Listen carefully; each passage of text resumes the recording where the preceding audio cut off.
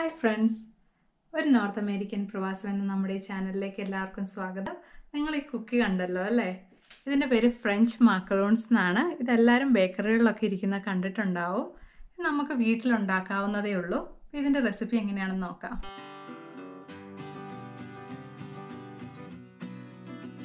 ഇനി നമുക്ക് ഈ ഫ്രഞ്ച് മാക്കറോൺസ് ഉണ്ടാക്കാനുള്ള ഇൻഗ്രീഡിയൻസ് എന്തൊക്കെയാണെന്ന് നോക്കാം. ഞാനിവിടെ ഒരു ഫുഡ് കളർ എടുത്തിട്ടുണ്ട്. അത് ഐസിങ് ഫുഡ് കളറാണ്. വാനില എസൻസ് എടുത്തിട്ടുണ്ട്. ഒരു 1/4 teaspoon vanilla essence, 1 teaspoon lemon juice എടുത്തിട്ടുണ്ട്. അതുപോലെ തന്നെ 1/4 കപ്പ് പഞ്ചസാര എടുത്തിട്ടുണ്ട്. 3 മുട്ടയുടെ വെള്ള എടുത്തിട്ടുണ്ട്. 1 കപ്പ് ആൽമണ്ട് ഫ്ലോർ എടുത്തിട്ടുണ്ട്. അതുപോലെ തന്നെ 1.25 കപ്പ് പൗഡർഡ് ഷുഗർ എടുത്തിട്ടുണ്ട്. ഇത് ഞാനിവിടെ 2 ഗ്ലാസ്സിൽ നമ്മുടെ പൈപ്പിംഗ് ബാഗ് വെച്ചിരിക്കുന്നതാണ്. 1 or 2 പൈപ്പിംഗ് ബാഗ് നമുക്ക് വേണം ഇതിന്. അതുപോലെ തന്നെ ഞാനിവിടെ 2 ബൗൾ എടുത്തിട്ടുണ്ട്. ഒരു സീവർ അരിപ്പ എടുത്തിട്ടുണ്ട്. അതുപോലെ ഇതിന് നമുക്ക് നമ്മുടെ ബീറ്റർ വേണം. അതുപോലെ ഞാനിവിടെ ഒരു ട്രേയിൽ ബട്ടർ പേപ്പർ ലൈൻ ചെയ്തെടുത്ത് വെച്ചിട്ടുണ്ട്. ഞാനിവിടെ ഇനി ഈ ആൽമണ്ട് ഫ്ലോറും പൗഡർഡ് ഷുഗറും കൂടി കമ്പൈൻ ചെയ്തിട്ട് ഒന്ന് അരിച്ചെടുക്കാൻ പോവുകയാണ്.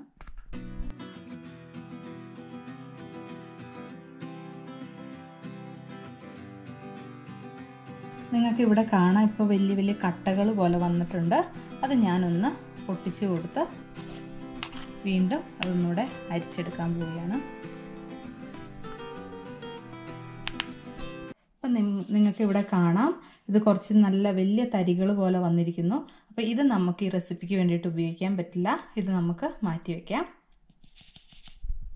ഇനി ഞാനിവിടെ ഒരു ക്ലീൻ ബൗൾ എടുത്തിട്ടുണ്ട്. അപ്പോൾ ഇനി നമ്മൾ ചെയ്യാൻ പോകുന്ന സ്റ്റെപ്പിൽ നമ്മൾ വളരെ ശ്രദ്ധിക്കേണ്ട ഒരു കാര്യം, ഈ എടുക്കുന്ന ബൗളിൽ ഒട്ടും എണ്ണമയം ഉണ്ടാവരുത്.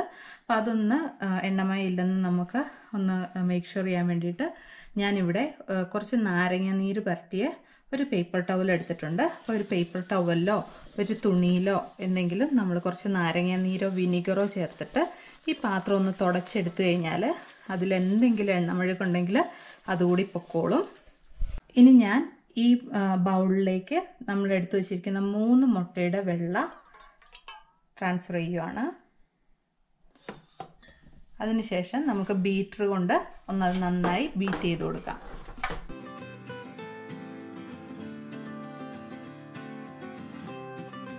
1/4 ടീസ്പൂണോളം നാരങ്ങാനീര് ഞാൻ അതിലേക്ക് ചേർത്ത് കൊടുത്തു.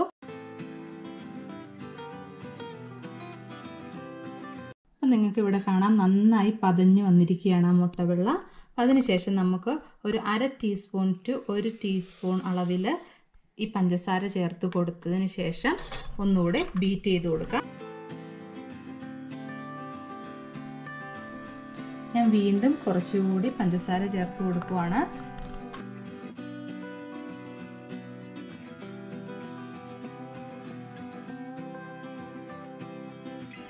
ഞാനിവിടെ ഒരു 1/4 ടീസ്പൂണോളം വാനില എസൻസ് എടുത്തിരിക്കുന്നത് കൂടി ആഡ് ചെയ്ത് കൊടുക്കുവാണ്.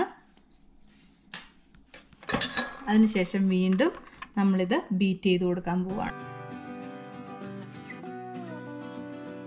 ഒരു 3 അല്ലെങ്കിൽ 4 പ്രാവശ്യമായിട്ടാണ് നമ്മൾ ഈ പഞ്ചസാര ആഡ് ചെയ്യുന്നത്. വളരെ കുറച്ച് പഞ്ചസാരയായിട്ട് മാത്രമേ നമ്മൾ ആഡ് ചെയ്ത് അത് മിക്സ് ചെയ്ത് യോജിപ്പിച്ച് പതപ്പിച്ചെടുക്കാൻ പാടുള്ളൂ.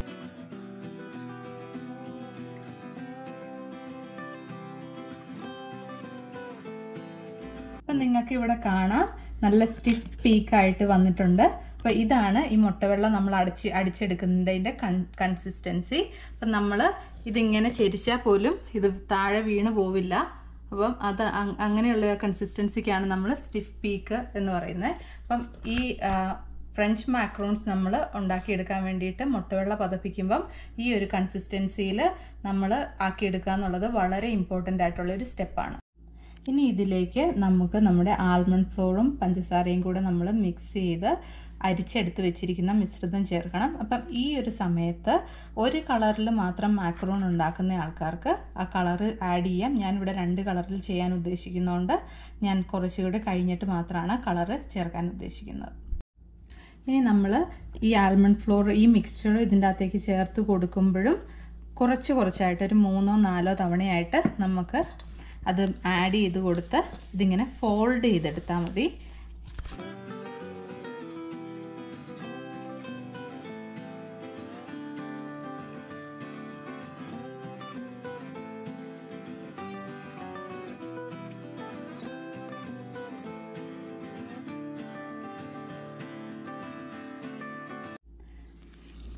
ഇനി നമുക്ക് ഇത് നന്നായി ഇതേ രീതിയിൽ തന്നെ നമുക്ക് ഇളക്കി യോജിപ്പിച്ച് കൊടുക്കണം. അപ്പം ഇതിൻ്റെ ഒരു കൺസിസ്റ്റൻസി എന്ന് പറയുന്നത് നമ്മൾ ഇങ്ങനെ ഇപ്പോൾ ഇത് കണ്ടോ, ഇത് പൊട്ടി പോകുന്നുണ്ട്. പക്ഷേ നമ്മളിത് നന്നായി യോജിപ്പിച്ചതിന് ശേഷം അങ്ങനെ ചെയ്ത് നോക്കുമ്പം അതൊരു റിബൺ പോലെ പൊട്ടാതെ വീഴുന്നതാണ് ഇതിൻ്റെ കൺസിസ്റ്റൻസി. അപ്പം ഞാനത് വീണ്ടും മിക്സ് ചെയ്യാൻ പോവാണ്. നിങ്ങൾക്കിവിടെ കാണാം ഇത് നല്ലൊരു റിബൺ കൺസിസ്റ്റൻസിയിൽ ഇങ്ങനെ പോയിക്കൊണ്ടിരിക്കുന്നത്. അപ്പം ഇനി ഇതിൻ്റെ വേറൊരു ടെക്നിക്ക് കൂടെ ഞാൻ പറഞ്ഞുതരാം. അതായത് നമ്മളിതിങ്ങനെ ഈ മാവ് കൊണ്ട് നമ്മളൊരു 8 പോലെ എഴുതാൻ ശ്രമിക്കുമ്പം അത് നന്നായി പൊട്ടാതെ ഇങ്ങനെ പറ്റുന്നുണ്ടെങ്കിൽ അതാണ് ഇതിൻ്റെ കറക്റ്റ് കൺസിസ്റ്റൻസി. അപ്പം ആ ഒരു കൺസിസ്റ്റൻസിയിലായിട്ടുണ്ട്. അപ്പം ഞാനിത് ഇപ്പം 2 പാർട്ടായിട്ട് മാറ്റുവാണ്. ഇതിൻ്റെ പകുതി എടുത്ത് ഞാനൊരു പാത്രത്തിലേക്ക് മാറ്റുക, കാരണം എനിക്ക് 2 കളറിൽ ചെയ്യാൻ വേണ്ടിയിട്ട്. അപ്പം ഈ സമയത്താണ് നമ്മളിനി കളറ് ചേർത്ത് കൊടുക്കാൻ പോകുന്നത്. അപ്പം ഞാൻ ഒരെണ്ണം ചെയ്യുന്നത് ഈ ഒരു ക്രീം കളറിലും ഒരെണ്ണത്തിൽ ഞാൻ പിങ്ക് കളറ് ചേർക്കാൻ പോവാണ്. ഞാനിതിലേക്ക് ഒരു ലൈറ്റ് പിങ്ക് കളറാണ് എൻ്റെ ചേർക്കാൻ പോകുന്ന ഈ കളറ്.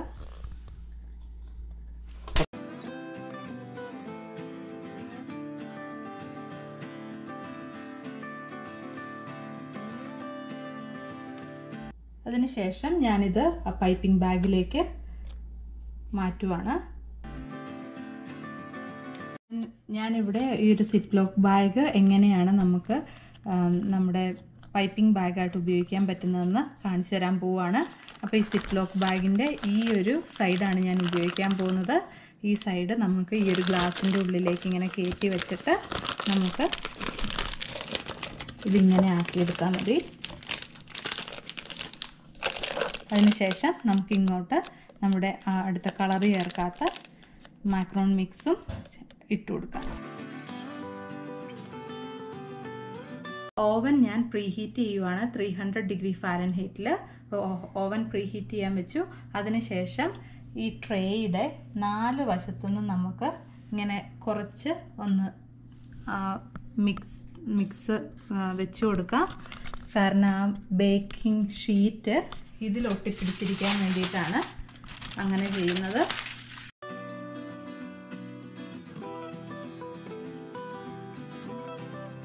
അല്ല, ഈ മാക്രോൺസ് നമ്മൾ പൈപ്പ് ചെയ്യുമ്പം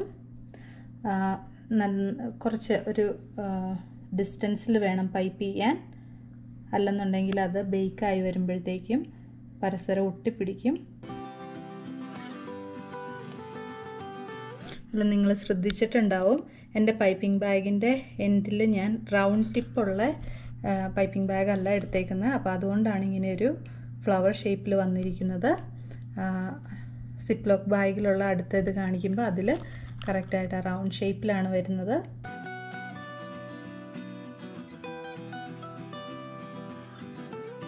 അപ്പോൾ നിങ്ങളിവിടെ കാണുന്നത് ഞാൻ ആ സിപ്ലോക്ക് ബാഗിൽ ചെയ്തിരിക്കുന്നതാണ്. അപ്പോൾ ഇതിൻ്റെ ടിപ്പ് നമുക്കൊന്ന് കട്ട് ചെയ്ത് കളയണം.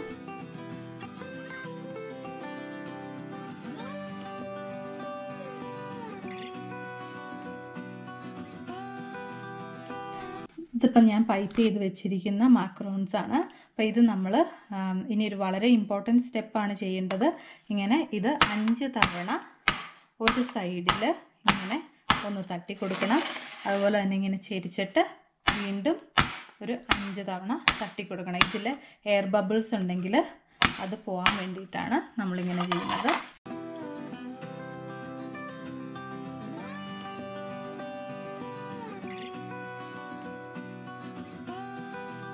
ഇനി നമുക്ക് ഈ മാക്രോൺസ് ഇങ്ങനെ തട്ടി അതിൻ്റെ എയർ ബബിൾസ് ഒക്കെ കളഞ്ഞതിന് ശേഷം അരമണിക്കൂർ ടു 1 മണിക്കൂർ റെസ്റ്റ് ചെയ്യാൻ വെക്കണം.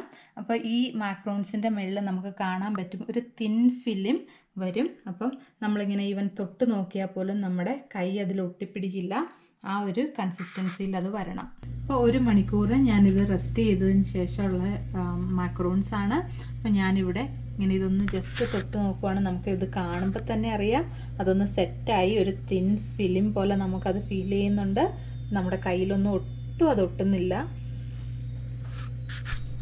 ഇത് ഇനി നമുക്ക് 300 ഡിഗ്രി ഫാരൻഹീറ്റിൽ പ്രീ ഹീറ്റ് ചെയ്ത ഓവനിൽ 17 മിനിറ്റ്സ് 17 മിനിറ്റ് നമുക്കിത് വെച്ച് ബേക്ക് ചെയ്തെടുക്കണം. ഓവനിൽ വെച്ച് ബേക്ക് ചെയ്തതിന് ശേഷം ഇപ്പം നമ്മൾ പുറത്തെടുത്ത് വെച്ചിരിക്കുകയാണ്. ഇതിനി ഒരു 30 മിനിറ്റ്സ് നമ്മളൊന്ന് റെസ്റ്റ് ചെയ്യാൻ വെക്കണം. അത് നന്നായി ചൂടാറി കഴിയുമ്പോൾ ഈ ബട്ടർ പേപ്പറിൽ നിന്ന് നമ്മൾ ജസ്റ്റ് ഒന്ന് പിക്ക് ചെയ്യുമ്പോൾ തന്നെ അത് നന്നായി ഇളകി പോരും, ഒട്ടും പിടിക്കാതെ. അപ്പം അതാണ് അതിൻ്റെ പാകം.